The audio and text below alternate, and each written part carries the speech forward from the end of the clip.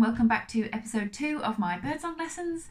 We're carrying on where we left off. We're meeting songster number 2. Before we do that, if you just want to go back and check out my introduction video where I recommend some apps and some websites and some useful tips when you're starting out to learn birdsong. And of course, if you want to have a look at episode 1, that was featuring the gorgeous blackbird, and it might be useful to watch that if you've not already, because there are going to be some comparisons between the blackbird song and today's songster. So once again, we'll jump right in. You'll have already seen who the songster is today, and it's possibly the most iconic bird in Britain, the one that we all know. You know, you think of a bird, this one will generally hop to mind. Synonymous with Christmas, it is the red-breasted robin. Beautiful little creatures, and the reason they are so well known is because, I suppose it's to do with their character really. They're really fearless, cheeky, bold birds, very, very brave, and they will often come really up close to you. Now, interesting fact, if you're a nerd like me, it's very interesting, is the reason robins are so bold is because they co-evolved within Europe with the wild boar. Now, they're obviously really, really good at rootling in the soil, digging it all up, turning it over, and exposing juicy, tasty worms, which is exactly what the robin's after. Now, obviously in the UK, most areas are devoid of wild boar now. There are a few little populations, but where they are not, we are the replacement pigs. I'm afraid to tell you, we are the pigs to the robins. So if you see a robin, kick at the ground a little bit and you can almost see them going, ooh, worms. So they're funny little things, and for that reason they can be so bold as to feed from the hand, which is obviously a very magical experience. You feel like Snow White.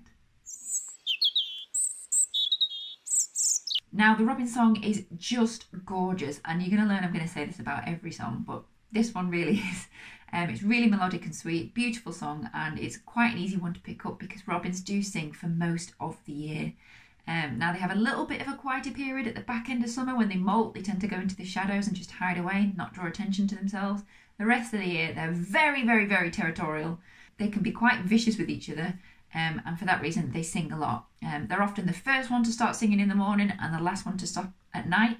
And in areas of high artificial light, so our cities and our towns, they can actually just sing round the clock. So I hear robins regularly about 3:30, 4 o'clock in the morning. So even in winter, even in January now. So really regular songsters. Now, to identify their song, again, we're going to look at the tone, we're going to look at the structure and some fun ways to remember it. Once again, I've got this sound recording off of Xenocanto, the amazing website I mentioned in my introduction. Thanks very much to my friend Tony Whitehead for letting me use his amazing recordings. So, robin, here we go. Let's dive on in.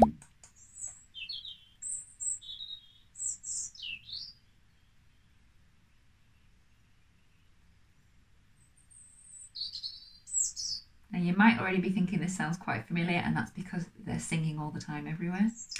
Now, the robin I like to compare to the blackbird because it follows a similar structure. It has that little melodic sing-song bit, and then it pauses. So, sing.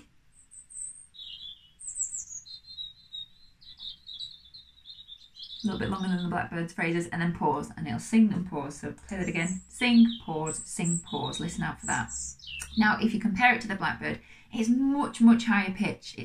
A lot of people describe it as having a sweet tone. It's very sweet, and it's very, very melodic. So the little phrases that it does sing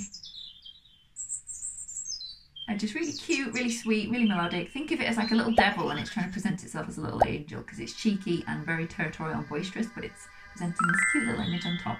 Okay, so I said I was going to compare it to the blackbird. So again, if we listen to that high-pitched tone of the robin, get it in our heads, it's that really sweet sound, as I said. Sing, pause, sing. And if we pause that and just listen to the blackbird in comparison, so that much deeper tone. And the way I remember the difference between the two is, I mentioned in my previous video, the blackbird is like an old bloke just mindlessly whistling. So if you imagine he's a granddad potting around at the bottom of the garden, and then if we compare that to the robin, that's like a little kid following his or her granddad round, trying to imitate that whistle, so the copycat. So imagine just that child's tone, it's that much higher, that much just compared to the lower whistle. I can't do a whistle that high. So that's how I remember it. So blackbird, old bloke, robin, kid following it round, but they both have that similar-ish structure in the sings and the pauses, and just a lovely melodicness in between. So there you go, robin. Hopefully that was nice and easy, nice and quick, done and dusted. Like I said, robin should be one that you should absolutely be able to hear all the time at this time of year. You know, stick your head out the window if you're up at 5 AM for some reason, and you'll probably hear one. Now, as always, I'm really keen to hear how you guys remember birdsong. If you've got a funny way of remembering, please share, because because as I mentioned, people learn in completely different ways and what I'm saying might be just nonsense to you. If there's any questions that you've got or anything you'd like to hear a little bit more about, let me know in the comments. And if you're not already subscribed and following, please do, because I'll be carrying on the rest of this birdsong journey, adding new songs as we go along into spring. Spring, it's nearly here.